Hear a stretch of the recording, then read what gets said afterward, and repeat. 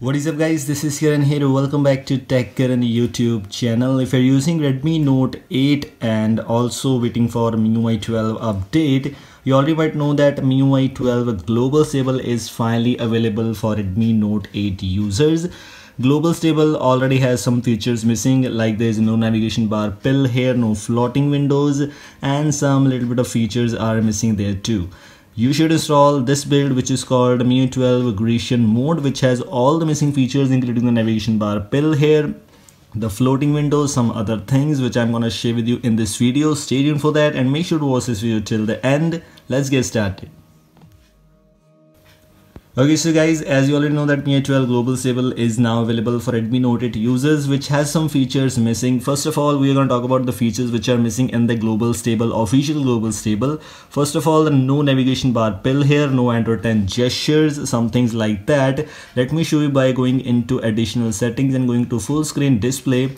You have the option of hide full screen indicator, which means we have the navigation bar pill. We can hide this if we wanted to, but it's not compulsory here like this. You can simply enable this like this and this will work like great. And also we have the Google Assistant option available here too, like this one. So there are some cool kind of features which you get in this build. So you can say some missing features are available here. First of all, now let's talk about another missing feature which is not available in the Global Stable.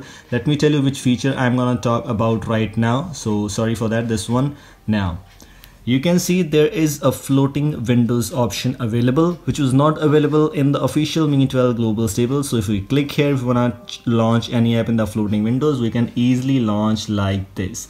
You can see this is working great here. You can use any app in the floating windows. We already know about that. We can simply like this, we can choose wherever we want to do. This looks great here and you can simply exit from here.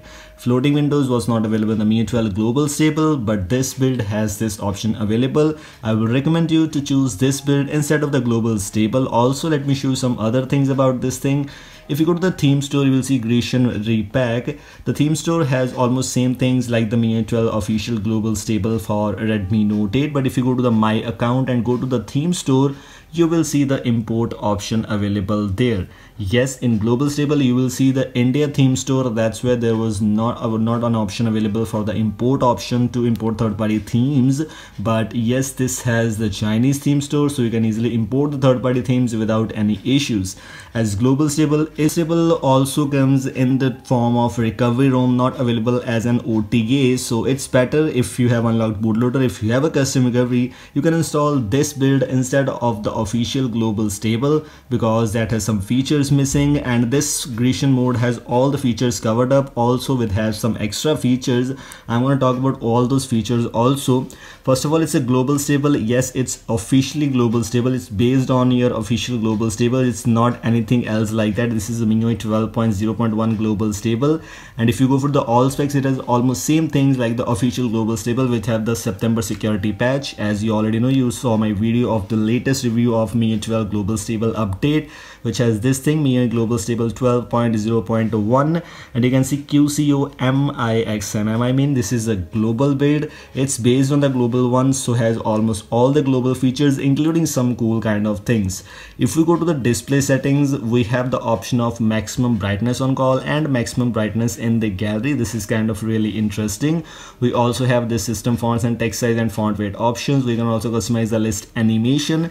These features are not available in the official Global Stable, so it's better to try out this build right now, as Global Stable is not arrived in OTA update till now, so it's better to install this one. We also have the double tap turn of the screen and swipe up to turn of the screen. Some other things include the control center and notification shade. Let me show you one thing.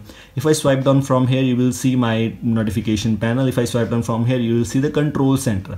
But if I swipe down from here, you will see my notification panel, and from here you will see the control center. This is very interesting thing in this build, and this thing I only got in this Greeshan mode, which is very interesting. If you go to the display option, if you go for the control center and notification shade, You also have the option of hiding the notch, and as you can see, I have enabled this option from here. We also have the toggles customizations. We have some other customizations which include the colored notification icons. I sometimes use this feature. Network speed interval is also one of the great thing, and also you can customize to update this speed to 0.1 second up to 5 seconds. That's interesting too. Use new control center, and this is interesting. This is like open control center with a swipe on the left. By default, if we swipe down from here, you will see this kind of option, but if you swipe down from here, you will see control center. So there are 4 actions in these things: 1, 2, like this, 3 and 4. That looks really great here. And now let's move on to some cool kind of other things.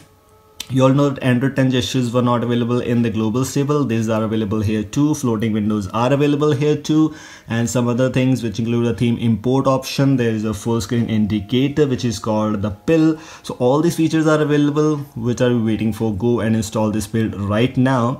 If you go for the notifications, and if you go for the notification shade like this, you also have the option to customize your MIUI or Android style notifications. So if you're a lover of Android style notifications to reply directly from the notifications, then this option is very helpful for you. And if you go for the home screen, we also have the option to choose with app drawer. Like in my case, I'm using app drawer option, and also has the option to choose the background in the folder. Some other options include the automatic closing of folders, lock home screen layout, global icon animation. Global stable has some features missing, and this ROM comes with a lot of features. Also, if you go for the wallpapers section, you will see system wallpapers, some must have online wallpapers, my wallpapers, and there are a lot of online wallpapers are available here too.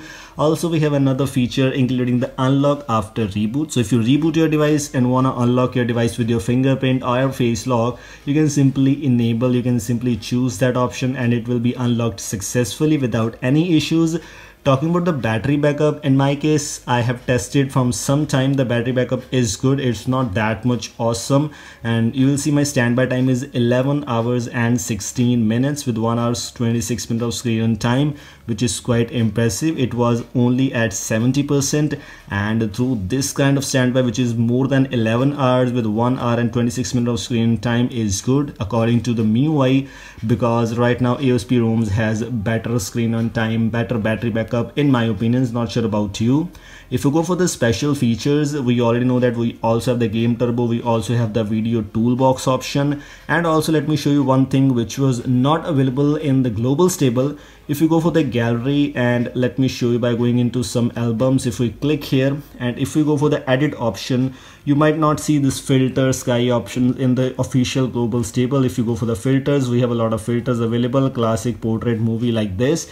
We also have the sky filters, which is one of the cool kind of features right now in Xiaomi. We have the choose option to sunny, azure, cloudy. You can choose the cloudy option available too. If you have a picture which has these kind of things, which you want to apply these kind of options, you can choose a sunny, evening, night, and dynamic. These are very cool kind of filters which you get in this build. All other things are same here. As I already told you, it is great in the terms of smoothness because it's official global stable. You can try out this build. The link for this build is in the description. You can go and install now. This is all. Thanks for watching. Goodbye.